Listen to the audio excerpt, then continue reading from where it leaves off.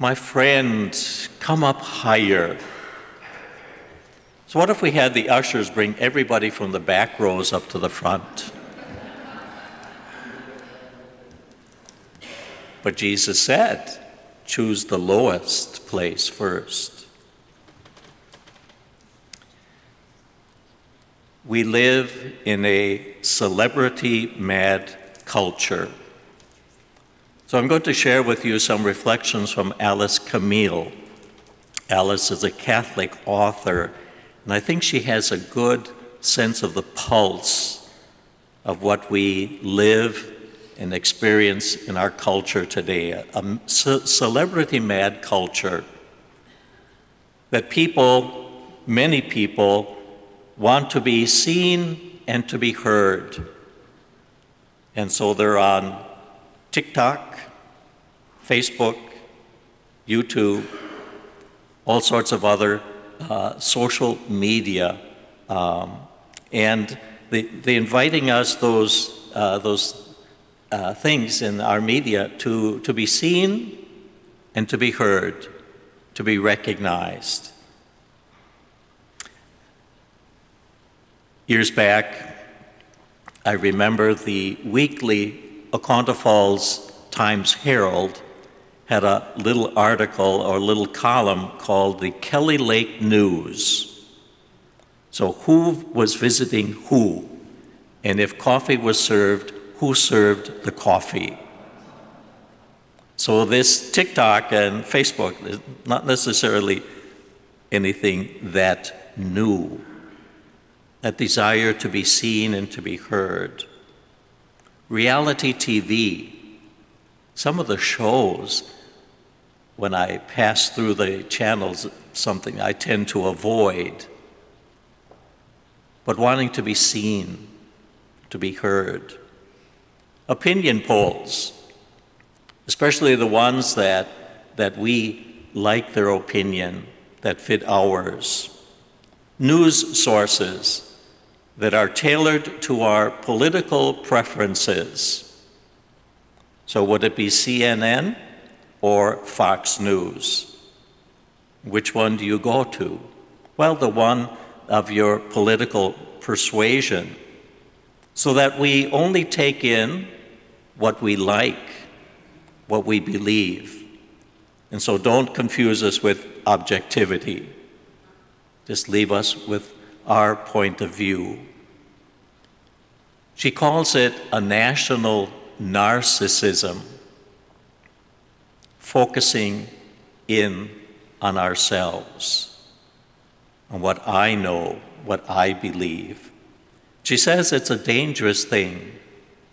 It makes us politically arrogant, ecologically ignorant, relationally handicapped. Relationally handicapped. Have you ever been somewhere where you see a group of people at a table and they're all on their phone? And this person might be texting the person on the other side of the table. Relationally handicapped, psychologically self-absorbed. She says many people today are developmentally incapacitated by their inward fascination. The cure to this encroaching disease is known, inexpensive, and available to anyone who wants it. The cure is humility. As we heard in God's Word this morning, Jesus invites us in a direction that our culture is counter to our current culture. He asks us to take the lowest chair, not to want to necessarily be seen or heard, to be up front, first in line. Humility? Really? If you want to get somewhere in today's world, will humility get you there? Try humility at a party. To stay back, to stay quiet, to not offer your opinion or your ideas.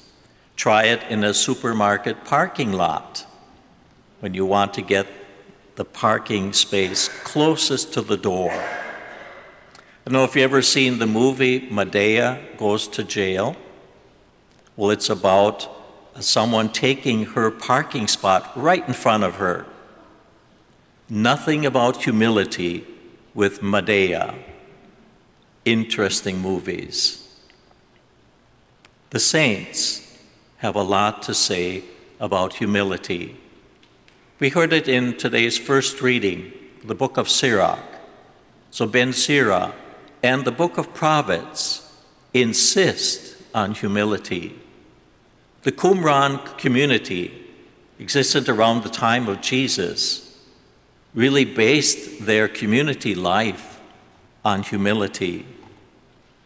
Humilitate in omnibus was the cry of the early church fathers, humility in all things, to be humble. Gregory of Sinai mentions two brands of humility. First one, he said, regarding yourself lower than others, not putting ourselves ahead of others. And the secondly, he said, to ascribe to God all of your achievements. It's like the fellow who hits the home run, and as he comes around to home base, lifts up his finger. It was God who gave him that talent to hit that home run. So to consider ourselves lower than others and to ascribe to God our achievements. Margaret Mary Alaquet, a French nun who promoted devotion to the Sacred Heart, gave some practical advice. She said, speak of God only in praise. Speak of your neighbor only with respect, and do not speak of yourself at all, whether ill or well. So here's a challenge to your spiritual temperature on humility. Try spending a whole day without speaking of yourself. To not say what you want, what you like, what you prefer. To spend a whole day without using that capital letter I. I tell you, it's not easy. But to be humble. Francis de Sales wrote a whole treatise on humility, and he suggested that God gives us plenty of space to do some stupid things at times, to remind ourselves of who we are, and to cultivate humility through the experience. Have you ever tripped or fallen? What's the first thing we do? We look around to see if anybody saw us. So last winter, between the church and the rectory, there was some newly fallen snow on some beautiful ice. And Father Bill went, whoosh. First thing I did, I lay there and I laughed at myself. And then I got up and looked if anybody had seen me. Humility. John Climacus, a 7th century saint, advised cultivating humility by doing manual labor. And so the cultural symbol of the humblest person, the ditch digger. Although today probably nobody digs a ditch by hand with a shovel anymore.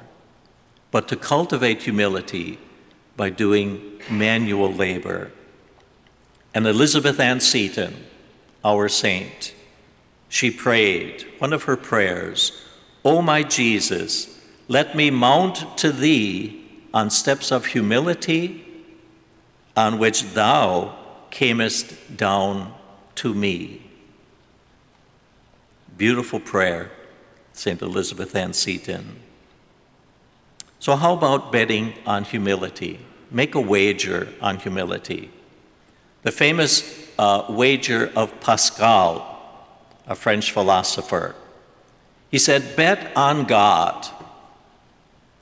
If God exists, you have done well in believing in him. If God doesn't exist, people will admire you for living a good life. So to bet, to make a wager on humility. That's what Ben Sira in our first reading does. He says, the humble person is easier to love, and so it's better to practice humility. But then he also says, the great person who practices humility will find favor with God. Humility. Last Saturday afternoon, after our Mass, a week ago yesterday, I went to the KI Center for a wedding reception. Got in a little late, but there was still a table with a family that I know, that there was still a salad on the plate. And so I ate my meal. Everyone else had pretty much finished. And then the speeches from the best man, the maid of honor, and the dad of the bride, the mother of the groom, and then the first waltz. Then the bride stands on a chair and throws her bouquet. But then the bride, they put a chair in the middle. The bride sat down on the chair, and the groom knelt in front of her. Do you know what he did? He didn't take a garter off her leg. He did not. He washed her feet, both of them. Put her shoes back on. He sat down, and she knelt and washed his feet, both of them. The entire room was silent. What a beautiful testimony of service, of humble service, of humility. Jesus invites us to not look for places of honor, to take the lowest place, to be humble. Those who are humble will be exalted. And he takes humility one step further. Not only that we strive for humility in our lives, but to share our table with those who are the least and the lowest in our society.